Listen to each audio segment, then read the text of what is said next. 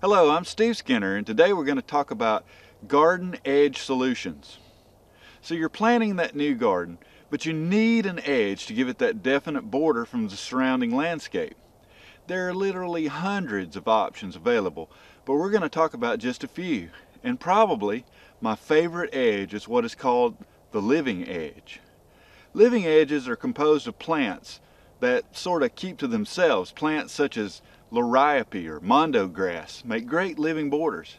Others, like dwarf daylilies, are stunning when massed as an edge in gardens with taller backgrounds.